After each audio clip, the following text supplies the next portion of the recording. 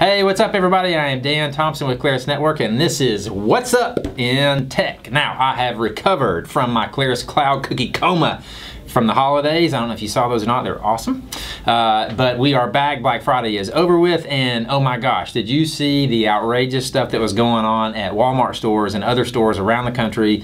Seriously people, it is not worth punching somebody in the face for a TV. So what we've come up with today are some geeky gifts for your tech people on your list that you can buy online so that you can avoid all the madness in stores. So here we go. All right, so let's get started with the Xbox One versus PlayStation 4 battle. Now, this has been a very interesting season because we now have two new consoles, obviously, and they are both vying for your living room. And what's interesting about this is we have kind of two different approaches to the same sort of thing. So they're obviously both gaming consoles.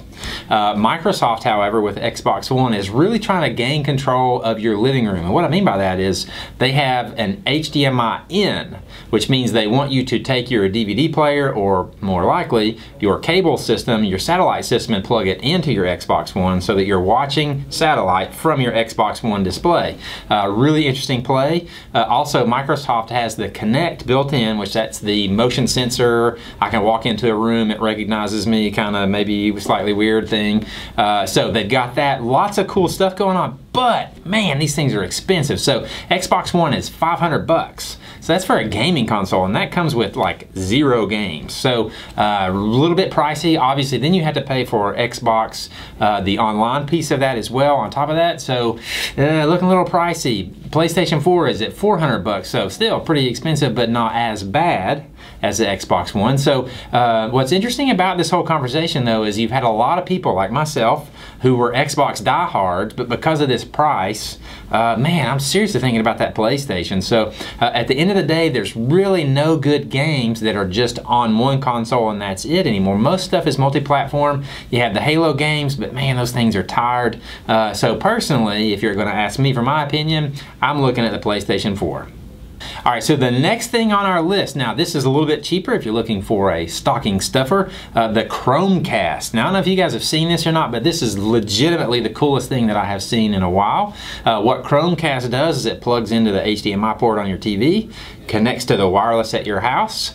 You use a little plug-in thing for your laptop, don't worry, it's not scary. And what you can do is you can pull up a web page and toss it straight to your TV. You can be looking at YouTube on your phone or iPad and toss that straight to your TV. So super, super cool.